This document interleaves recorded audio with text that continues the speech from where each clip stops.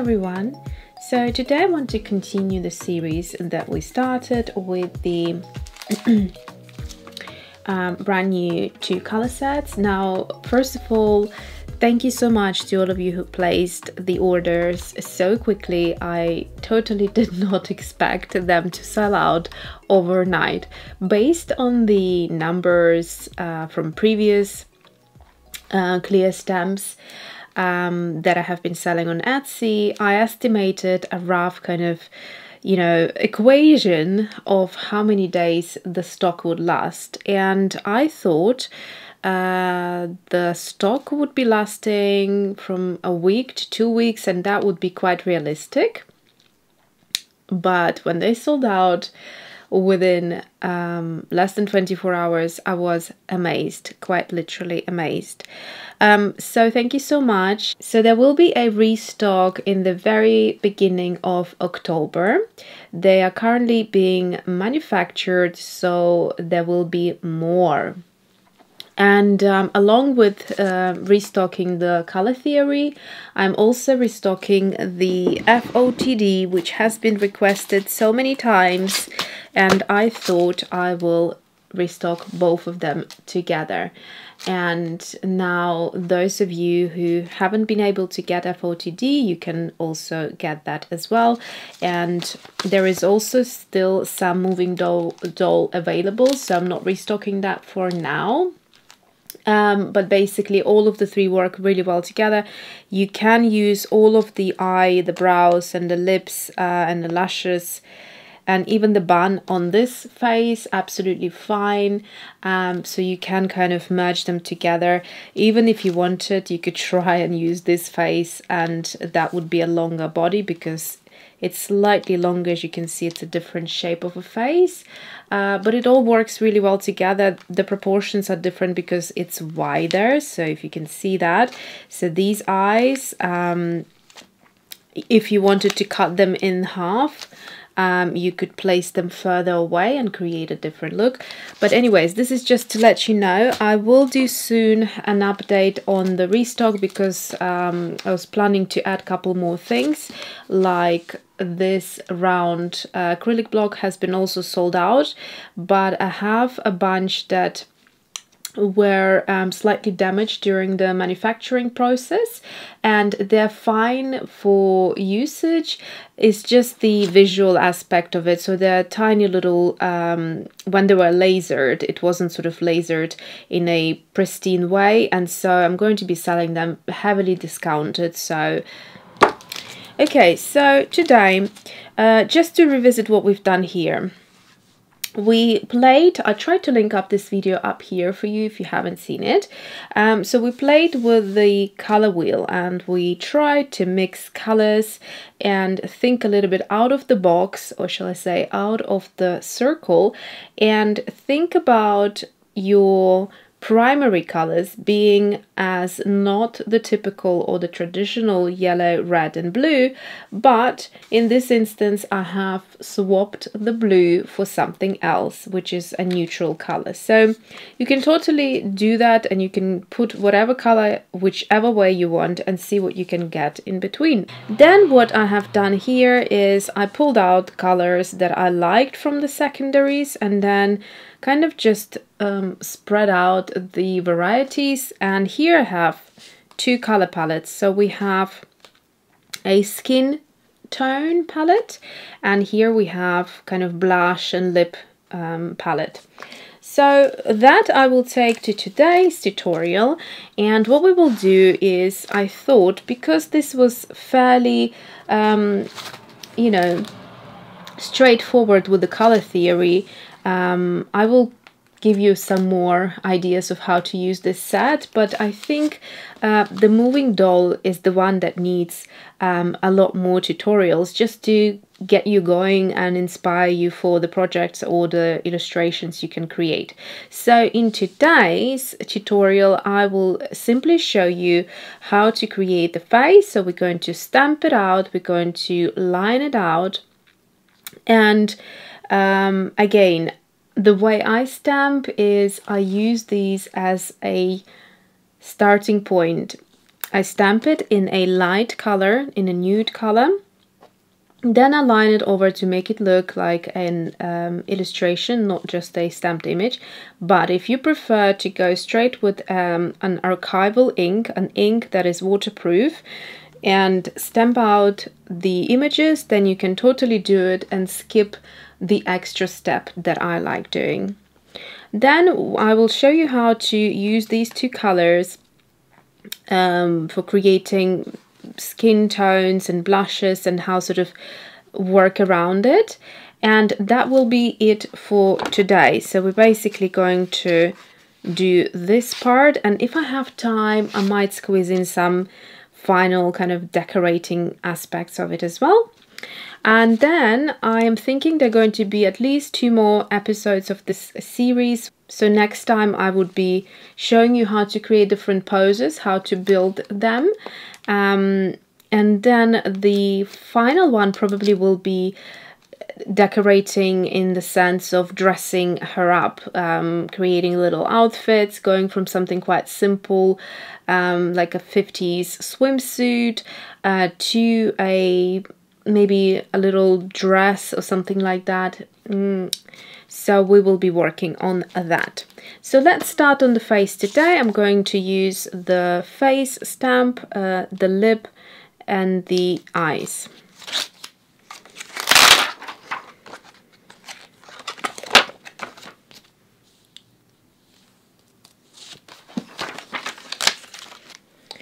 Okay, for the ink I will use this one, Tim Holtz Distress Ink Tattered Rose.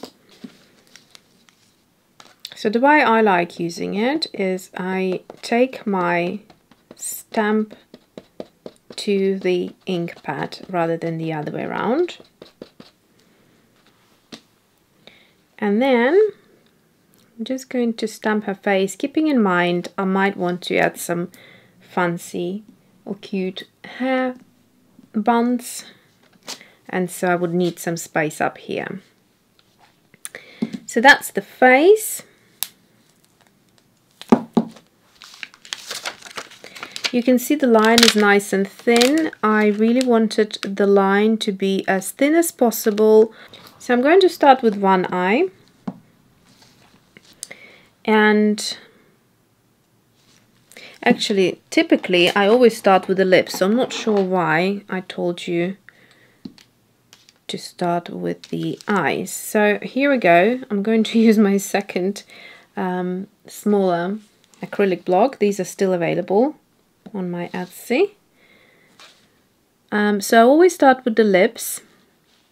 I'm going to put them in the middle this time.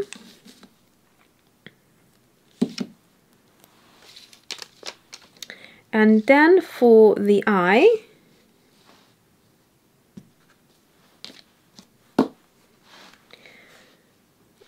you can now play with the eyes. You can make them more sassy, which is what I'm planning to do.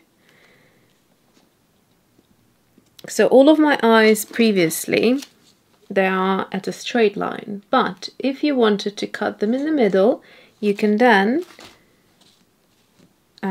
stamp them independently, which means you can create a gap between the eyes larger, and you can also tilt them up and down, which creates a different look. That's why for this face I designed them to be separate, 2 separate stamps rather than on one strip.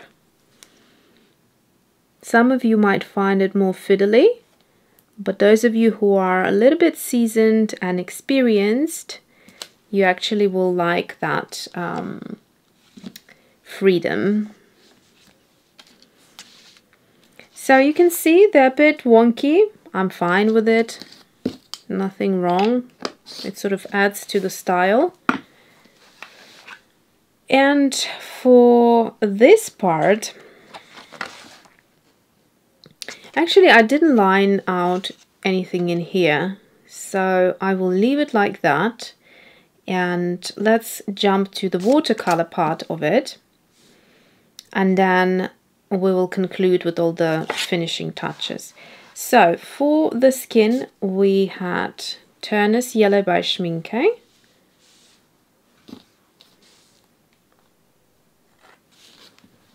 And we had Burnt Sienna by Rembrandt.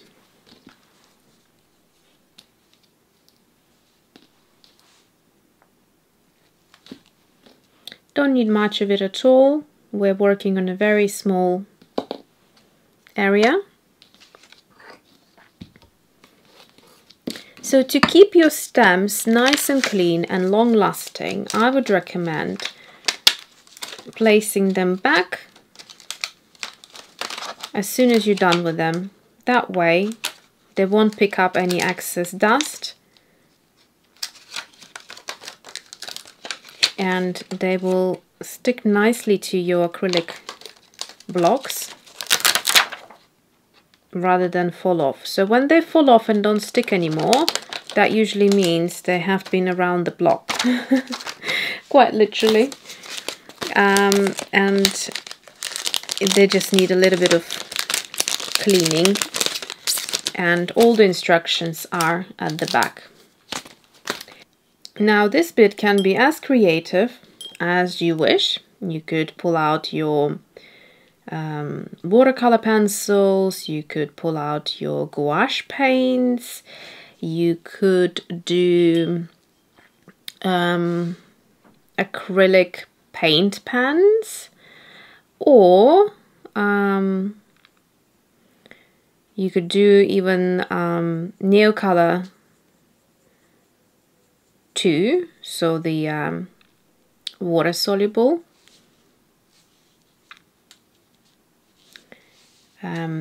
crayons. Today I'm going to show you how I work with watercolor. So the key here is, for the first layer, is to have it as watery as possible. We're not aiming here for a dimension just yet. That will be our second layer. So we will be glazing. If you find that there is a little bit too much paint sitting here, just pull it out. Make sure it doesn't dry on the spot. And that way you can just carry on like that.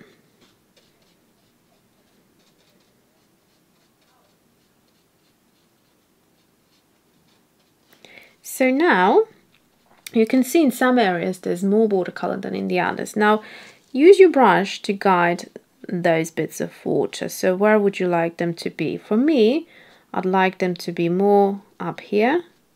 So I'm just going to pull them up into the areas where I'd like more shading or shadowing. Now the granulation from Burnt Sienna is starting to do its job, and personally I quite like that. So Turner's yellow is a very opaque color, so keep that in mind. If you want it to be nice and transparent, don't use much of it or use more water to dilute it. Now I'm adding a little bit more of the Burnt Sienna, and I'm starting to dab it in those areas where I would like more darkness. So treat this as like an eyeshadow area. A little bit where the nose is and under the eye. Now if your watercolor is super wet, it will just kind of, you know, have a quick migration. So make sure it's not too wet. Ears as well, and then side of the forehead here. Generally you always get a bit more shadowing, and I think that's quite good, so I'm going to leave it at that. And now I'm going to squeeze tiny little bit of the transparent red deep. It's a super bright color, so we literally need the tiniest amount of it. And as it is, like that, I'm just going to dab it in and see if I like it. If it's too much, what I may do is go back to the color that I already had here and actually mix it in a bit, so that way it's not as strong. If you find it's still a little bit too strong, I'll show you what you can do. You can, with a clean brush, just add more water like this, and if you wanted to lift it a bit, you can do that. So for instance here it traveled all the way up into the ear, so if I didn't want that, I'm going to lift it. And then again with the mixed color here on the side, now it's a much more gentler mix, so I'm going to dab it in, and most likely it's going to spread a little bit more and create even a lighter look. So I'll bring it up to you as it is looking right now, and then you'll see what it looks like in a minute. So bits around the eyes here have mostly dried up, and this is a good time now to be adding more color if you wanted to. So I'm going to go straight into burnt sienna and just use burnt sienna like so.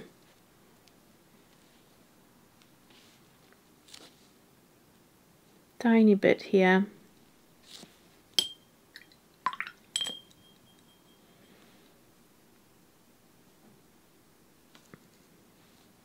Just have fun mixing. You can create more texture as the watercolor starts drying. Think about your highlights, leave them untouched. So this is where you want the lightest colors. Now it would be a good time to pull out your hairdryer or your drying tool and set the colors so that they stop moving into one another, which is what I'm going to do now. So there's a bit of a puddle here. I'm going to just remove some of it. There's really no need for that much watercolor. There we go. Like so.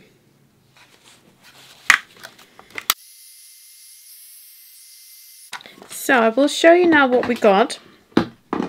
And what we got is something very pretty in my opinion, because we have some lovely texture where the burnt sienna went.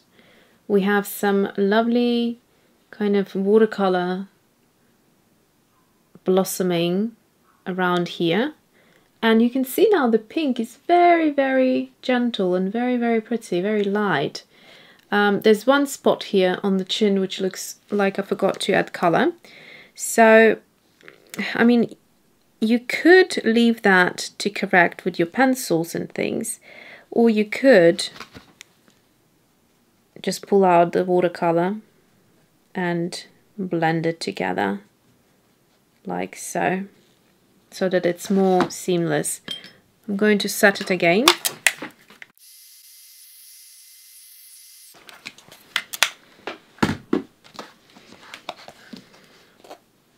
Okay, so there we go.